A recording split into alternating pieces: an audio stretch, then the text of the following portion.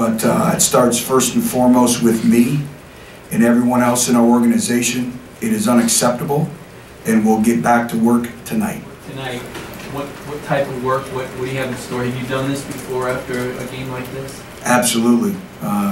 You know, it's my job to make sure everything is thoroughly gone through, and whatever we have to do, if we got to work around the clock, we'll work around the clock to make sure we get these things corrected.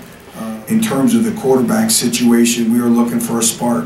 We were looking for, you know, some energy, and I'll know more how they played when I watch the video. It's really hard to tell from the sideline, but we had way too many negative yardage football plays, way too many third and long situations, and when you have that, you're not going to move the ball effectively.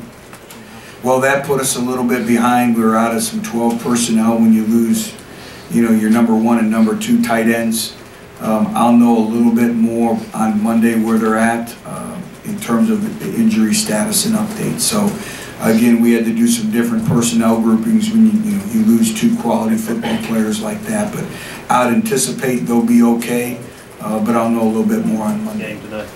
Yeah, you know, Brandon's an individual that has really, when you think of him, it's consistency. Every single day in practice, in the meetings, and he continues to get better and better, and he gave us a big spark. I know the 1 3rd down on the dig route, we need to catch the football there, but he's an individual who played very sparingly, was injured last year, and you know, as part of that young receiving core, but he made some big plays in some moments that we needed big plays. And again, I just can't speak his competitive character, his character.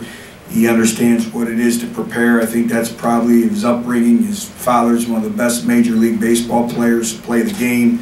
You know, won a World Series championship. You know, so he understands, you know, what it is to be driven and the way you got to work every single day.